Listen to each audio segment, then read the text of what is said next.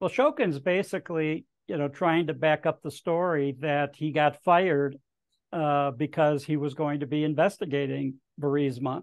And at the time, Burisma had Hunter Biden as a member of its executive board. And so the story goes that Hunter Biden sends a message to his father, who was vice president at the time. And 5 days later, Joe Biden shows up and meets with the various officials in Ukraine and says, "You've got to fire this guy. I came here with authority to give you $1 billion in United States taxpayer aid money, and if you don't fire him, you're not getting the money."